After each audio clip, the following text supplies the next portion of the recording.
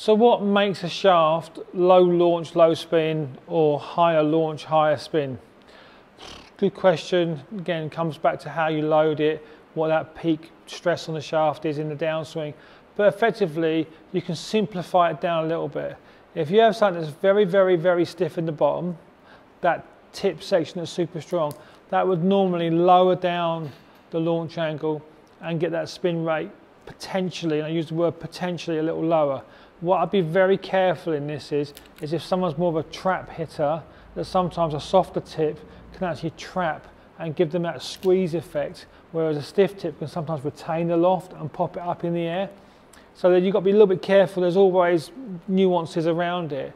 But predominantly, if something's going to be stiff in the bottom and stable down there, traditionally it will be slightly lower. Again, heavier shaft would tend to bring the launch down a little bit as well. That weight would squash the flight. A lighter shaft would kick it up in the air. And what makes a shaft high launch, low launch? Now I'm not a shaft designer. These guys are way cleverer than me. The guys at Project X True Temper or Acra, UST, super smart people. They know what they're doing. All the graphite guys like Graphite Design, Fujikura, Oban, VA, super smart people.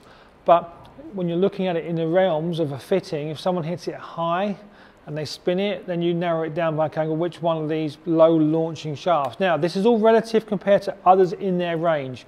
There's no real, I guess Cool Clubs and Hot Sticks tried to do that profiling stuff many years ago about which shafts compared to which shafts are in that category. But effectively, when they say low launch, low spin, that's compared to the other shafts in their range. So you've got to be a little bit, again, careful how you describe this, because it's not compared to a Dynamic Gold compared to a Project X, because both of those shafts would tend to be what I'd call low launch, low spin. They're both very stiff in the tip, but a Dynamic Gold profile is softer under the handle, where a Project X is a lot stiffer under the handle, so they feel very different, but they're aimed at the same player who wants to bring the flight down.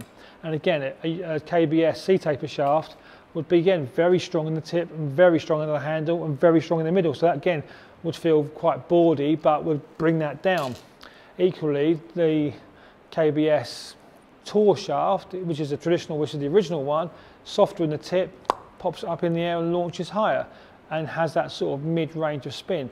So there's no sort of wrong or right in this discussion, but if you do struggle for launch, then definitely try something either lighter, higher launching, or if you are a trapper, maybe a slightly stronger shaft in the bottom might help you retain the loft.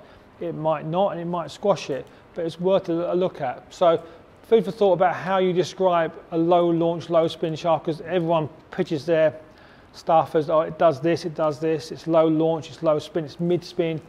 It's all relative to other shafts within their ranges.